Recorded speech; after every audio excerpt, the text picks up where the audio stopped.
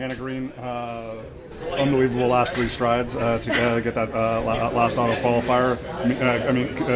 Could you feel that you were moving and you might catch Laura or Olivia there? I wasn't sure if I was going to catch him. I felt like I was moving a little bit, but it was just kind of pushing it. I knew I was right there, and I was like, I can't be right here and not get it. So I just gave it all I had that last, I don't know, 15, 10 meters. It was like literally the last. I mean, did you know, like on those last 2 or 3 strides, that you had done enough, or was it waiting to see the board?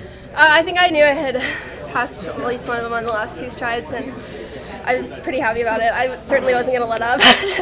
Just kept going. Obviously, it shows the depth of this event when Laura runs 0084 and doesn't qualify. So yeah. How much of a challenge is this?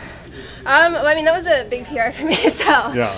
I was actually surprised because I didn't know how fast we were going. I didn't really see any of the clocks, and it was definitely hard. Certainly never had to run that fast to move on to something else. So. Was that your first PB as a pro? Yeah, I haven't PR'd since sophomore year of college, I think. So. Really? Yeah. So what took so long? I don't know. I think after sophomore year I injured my hamstring. The year after that it was something else. This year, actually, a few weeks ago, I wasn't even running for 2 weeks because I had injured my foot. So this is only my second 800, I guess third now since I ran the Taylors. Made 800 this season, and I think it's helped a little bit because I'm really fresh and not worn out or anything yet. So. Is this your second year with OTC? First year. I graduated last year. Okay. What year was your sophomore year? What year was your PR from? Sophomore year. 2015?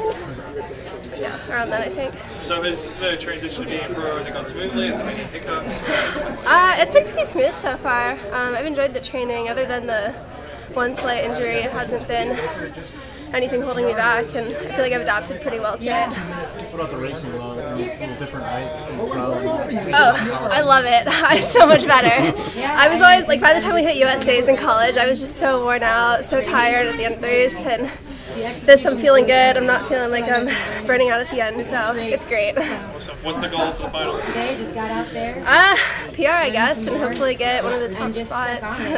Hannah, when you ran that back then, I think a lot of people felt like the next stop for you was you were going to be one of those collegiates that was going to run 159. But be able to do this today, and just the way training's been going now that you come back from the foot. Does it seem like that's more tangible, or the workout's telling you that your body's in that type of shape? Oh, for sure, yeah. The fact that I can take 2 weeks off and then train for 3 weeks and come here and run a PR is pretty great. So I think once I get a few more weeks of training in and run again, hopefully maybe Sunday, okay, I'll get that 159. Thank you. Thanks, Hannah.